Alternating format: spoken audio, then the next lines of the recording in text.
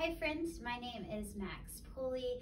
I am a white individual currently with pink hair. I have on a flower crown. I also have on a black Arts Access t-shirt.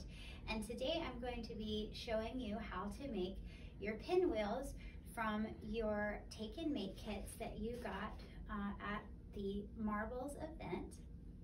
So what I'm going to do is I'm going to start first by going through what's in your bag. So let's pull out the things that you have. Inside your bag, you should find a already folded pinwheel, a bag of goodies that's going to contain some crayons, a pipe cleaner, some stickers, and 2 little round cutouts. You're also going to have a straw. Now I'm going to go ahead and I'm going to actually show you how to start this project from the very beginning, just in case you at home want to make more than what's in your bag. So to start your project, what you're going to need is you're going to need a 5x5 square sheet of paper. So you may want to get an adult who's really good at cutting to help you with this. So you will need some scissors if you're starting at this point. And once you have your 5x5 square, what we're going to do is we're going to start by folding it. So we're going to take one side and we're going to fold it to make a triangle. So we're going to fold it in half. All right, so now that we have a large triangle, we're going to fold it again in half to make a smaller triangle.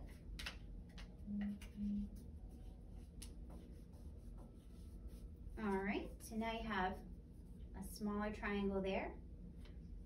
At this point, if you're starting from the very beginning, you're going to need a set of hole punchers. So you're going to actually hole punch the point on your triangle. Just a tiny bit, just a little tip. And then you're going to open up your triangle back to the square. This will leave a hole in the middle. And then you'll also see 4 lines throughout your square going out to the points. So on each of these lines you're going to cut, don't cut all the way to the center, cut about halfway.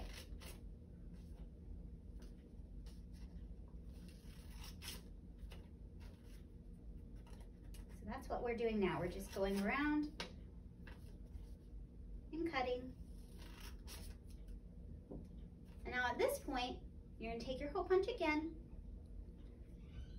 and you can start at whichever triangle you want to, but you're going to go to the right-hand corner. Don't go out too terribly far because you don't want it to get too thin there, but go right there, right at the tip, and make a punch. You'll go to the next one and do the same thing, but you want to skip one of the triangles, one of the tips here in between. You're going to end up folding these. And if your hole punch does like mine and kind of leaves little tags behind, just pull them off.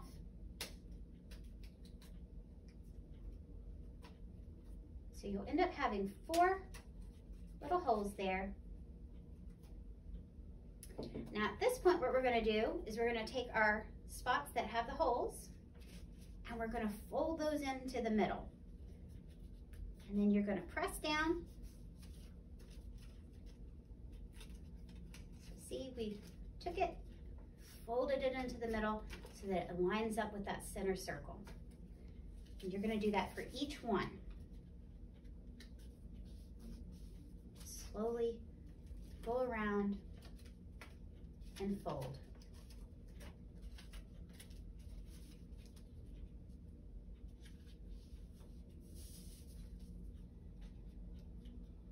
Okay, so at this point, you have your base, you have your pinwheel.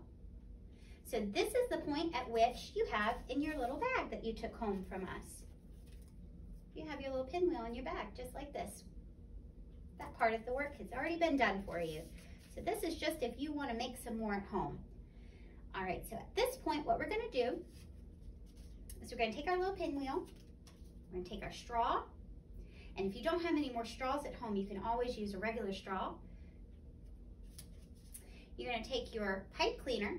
Our pipe cleaner here, I cut the pipe cleaners a little long so we have a little extra to work with, but they're about 5 inches or so. And what I'm going to start by doing is I'm going to then take, we had 2 little circles in our bag, and I gave everybody a red and a blue so you could decide what you wanted to do with it there. I kind of like the idea of the red on the front of my blue pinwheel. So I'm going to put the blue in the back. So I'm going to take the blue, stick it on the back just like that, and then I'm going to stick my pipe cleaner through. Okay. Then I'm going to put the red circle on the front just like that. Okay. And then I'm going to take my straw, going to go up, not all the way to the top, maybe about 1 inch from the top.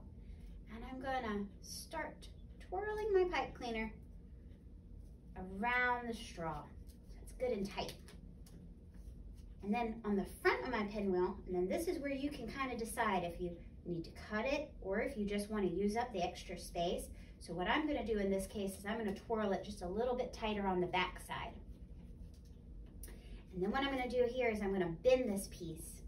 So I'm going to take it and I'm going to bend it over to the side and then bend it back again so it's kind of flat like that. But remember, you got to give it enough space so it'll be able to spin. So we can go ahead and kind of test it there. So you can kind of fiddle with it if you need to. Make sure that it's got space and then should be able to spin.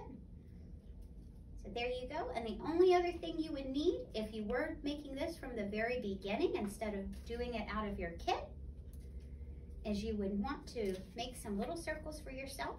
And the way I did this to help me make circles was I just took some kind of little container. This particularly just happens to be out of a drawer at home, and I put it down and traced around it so that I made a nice clean circle there for myself.